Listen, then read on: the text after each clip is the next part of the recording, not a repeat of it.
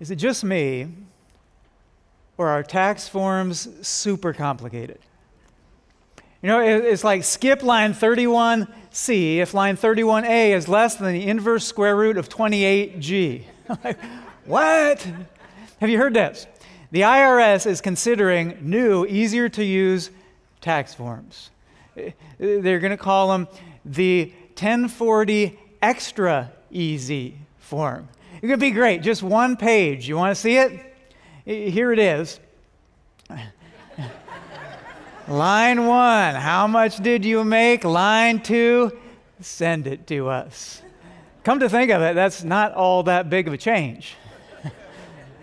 Well, knowing Jesus, we're teaching through the Gospel of Luke, and today we're going to get to the fourth passage found in chapter 5. We pick it up where it begins. It's chapter 27, verse 27 says, "After this, Jesus went out and saw a tax collector by the name of Levi sitting at his tax booth." Right out of the gates, Levi, this guy was a tax collector. And in the days of Jesus, well, taxation was quite simple. The Roman government, they awarded the job to the highest bidder. They didn't pay a salary to the tax collector. Rather, the tax collector owed Rome the amount of their bid and got to keep everything that they collected above that bid. So the more that they could get, the more that they could keep. Jesus knew that. Jesus knew the way that the taxation system worked. He knew that this guy, Levi, was putting money over people. And Jesus, he knew that this guy, Levi, was compromising his integrity for his fortune. But look what Jesus did. Verse 27, "After this, Jesus went out and saw a tax collector by the name of Levi sitting at his tax booth. 'Follow me,' Jesus said to him. 'Follow me.'" Jesus invites this guy to be his follower. Understand that by this time in chapter 5, Jesus, he had turned into a bit of a rock star. He was drawing huge crowds. Jesus, he could have picked about anyone that he wanted. Who'd he pick? Levi, the narcissistic tax collector. You know, sometimes religious people think something like, "Man, God picked me. I must be special." Well, you're special, but maybe not in the way that you're thinking. What Jesus tends to do, he tends to pick the nobodies and love them and build into them. Yeah, that's my story. Yeah, no first-round draft pick here. No Rhodes Scholar here. And maybe that's part of your story. See what our God does. He sees beyond who we are. He sees who we can be. He sees that all people are created in the image of God. None are beyond hope. None are without value. I mean, look at this passage. Look at Levi. He was a tax collector, despised. This is one of the important things Jesus is teaching us in this passage. No matter how raw, no matter how rough, no matter how unworthy you think you are, Jesus, he still cares and he invites you. That's the way he works. That's why he came. That's who our God is. Isn't that great? That's one of the reasons why we gather and we worship him. Well, it continues, verse 27 and 28. "Follow me," Jesus said to him. And Levi got up, left everything, and followed him. Do you notice how that worked? It's really kind of interesting when you look at this. Levi, where was he? Did you notice Levi? He wasn't out looking for God. Levi didn't come to Jesus. It was the reverse of that. Jesus went to Levi. We think that that's pretty important at the Ridge, and this is one of those ways that we're maybe a little bit unique. We recognize we aren't the ones who come to God. He's the one who comes to us. That's Christmas. That's the incarnation. That's God saying, "Hey, you don't have to come to me. I'll come to you. I'll speak your language. I'll eat your food. I'll wear your clothes."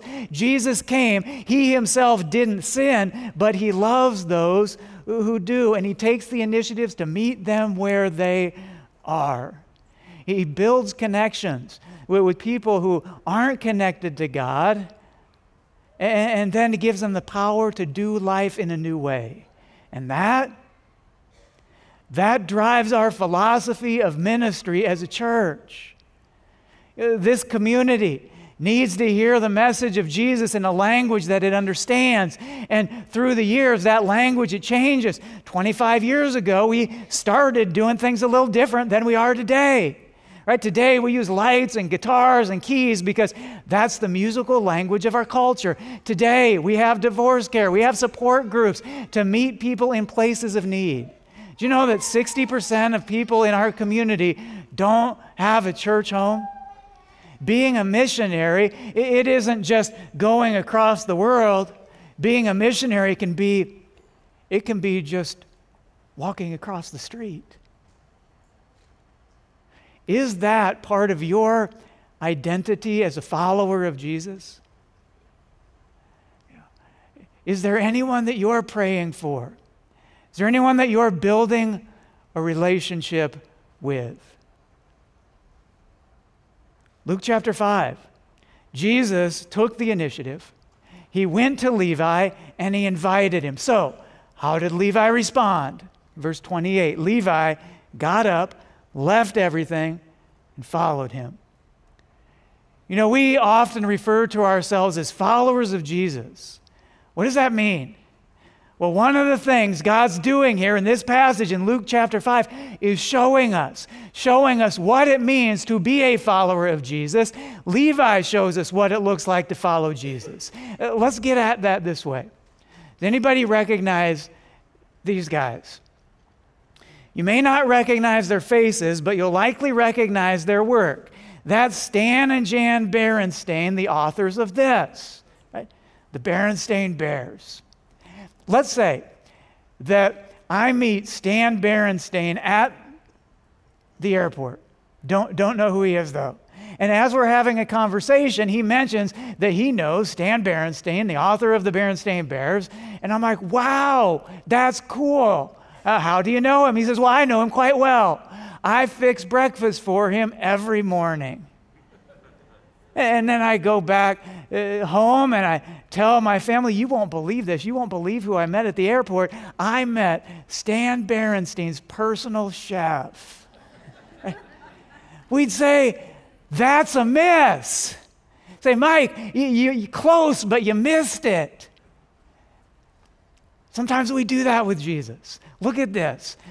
Follow me, Jesus said to him. Levi got up, left everything, and followed him. First thing we see here about following Jesus, Levi he met Jesus firsthand. Jesus, he has a lot of friends here, but he gives you the opportunity to do more than meet his friends. You can meet him. How? Perhaps you're familiar with the phrase, well, you can have a personal relationship with Jesus.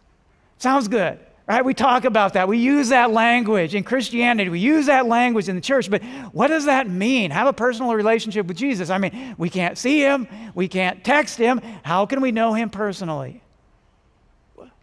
That's this. One of the primary ways God speaks to us is through the Bible. And I know some of you hear that and you're like, oh, yeah, I know where you're going. I've had a bad experience with that. I've tried that. I've tried to read the Bible. Well, let me explain some of the ways that reading the Bible can work. You know, it's not always the same way. There's no merit badge for total number of pages read. Fair? This week, I was reading through the Bible and just doing a little personal devotion, and I came across a passage where God protected somebody. There were a lot of things in this passage that I didn't get, that I had questions about, that I didn't understand, but it was a devotional moment. I was taking a little bit of time, so I didn't pursue it in depth and do a lot of research. Here's what I did. I just said, God, you protected him. Show me some times when you've protected me. Man, it was really powerful. Some memories came to my mind where God protected me. And it filled me with gratitude and thanksgiving, and we ended up having a really significant time. And get this, I didn't even finish reading that passage. And I think that's okay. The goal isn't to read a whole bunch of this.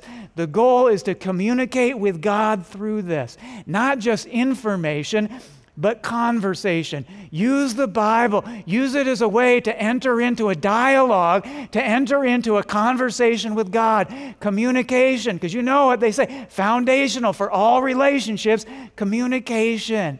True with a relationship with God.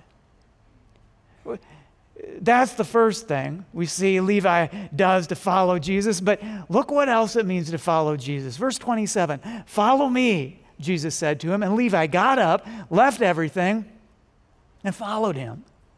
Jesus went to Levi, met him where he was, but Levi didn't stay there. Following Jesus required Levi to get up and to leave that tax booth. Following Jesus, it often means leaving or giving up some pattern in our life. Levi, in here, he walked away from his corrupt occupation. He walked away from his income stream. He walked away from his lifestyle. How about you? What's your tax booth? God loves you just the way you are, but He doesn't want to leave you that way. He wants your life to be better. Just because you were born with a nasty temper, that doesn't mean you need to die with one. The closer you get to Jesus, the more you recognize, I don't want to keep doing this. I don't want to keep saying this. I don't want to keep thinking this. Something in me is different now. My desires have changed. My heart has changed. My mind has changed. Things can't continue the way that they've been. I trust this Jesus. I want to follow Him. If you're still doing life in that booth, we may like Him, we may believe in Him, but we're not really following Him.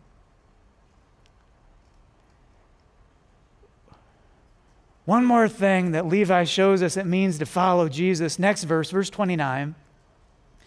Then Levi held a great banquet for Jesus at his house, and a large crowd of tax collectors and others were eating with them.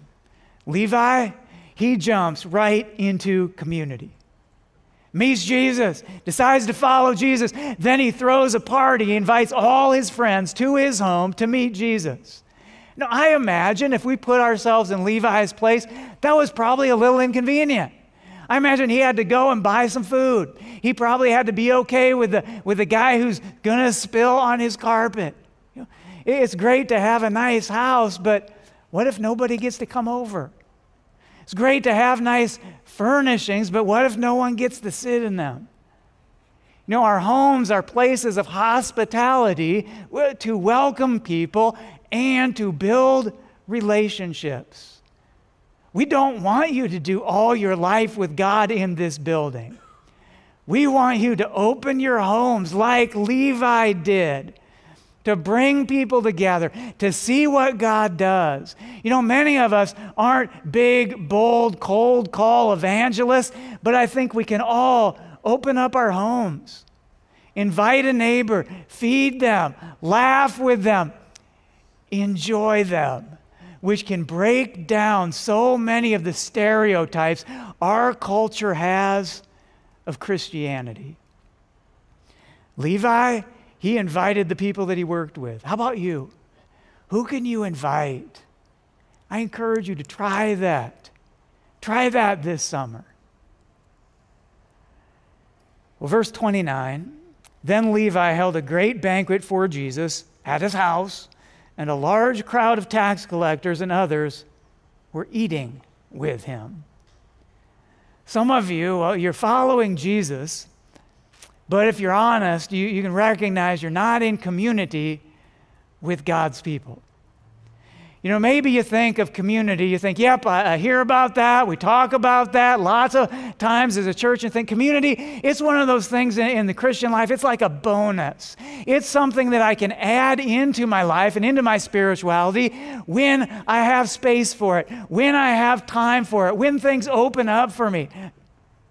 Where in the world did we ever get the idea that all we need to do to follow Jesus is have a relationship with Jesus? Good luck finding that in here. I can't. Following Jesus, the image that we get, it's more the image of a child who gets adopted into a family. They need a relationship with their dad and all the other kids in the family. Adoption, it's adoption into a family. Following Jesus is like that. It's having a relationship with Jesus and a relationship with his followers, both. It's designed to be both. You know, if this, I'll just be real blunt with you, if this a worship service, if this is it for you, this is not going to be enough. At some point, you will become disappointed. This will not meet all of your spiritual needs. It's not designed for that. It's not God's plan. Experiencing community, it's deceptively simple. Make it a priority. No other way around that. Make it a priority. Take the initiative. Take a step. You know, you saw Teresa was up here today. We have a stage host every week, and they share things that are going on. We have opportunities and groups and events and activities and classes. These are all designed underneath them. All of them have components in that are designed to help us build a spiritual family, to get to know other followers of Jesus. Maybe a step for you would be just to sign up to get the newsletter. Easy. If you aren't doing that, we'll try it. Every week we send it out, and it's got various things that are going on, and maybe one of those will pop and be like, that's it. I want to do that. Or dads. You know, Teresa mentioned, hey, a couple things for Father's Day. Maybe the best gift that you can get for Father's Day would be this, to sign up for a men's group. Maybe if you're honest, you realize, you know, I don't really have other male friends. I could really use some community. Before you leave, just stop by the Welcome Center, and we'd be happy to be able to find ways to help you get connected with that. Following Jesus is more than a commitment to Jesus. It's also a commitment to his followers. Well, Luke chapter 5. Jesus is popular. He could ask about anyone to join his team. He could have picked a scholar. He could have picked a rabbi. He could have picked an influencer. He could have picked at least somebody who was living a moral life. But he didn't do that. He picked Levi, the tax collector. And he said, Levi, follow me. And Levi did. Here's something that's kind of interesting about this passage in the Bible today. This guy, Levi, we call him by a different name. Matthew. Matthew, the tax collector, wrote a book. Today, you can find his book. It's found in the Bible. We call it the Gospel according to Matthew. This narcissistic tax collector, he spent time with Jesus. He left his immoral lifestyle. He made space in his life for Christian community, and he has been influencing this world ever since. How cool is that? That's what following Jesus can do. Well, here's how the passage ends. Verse 30.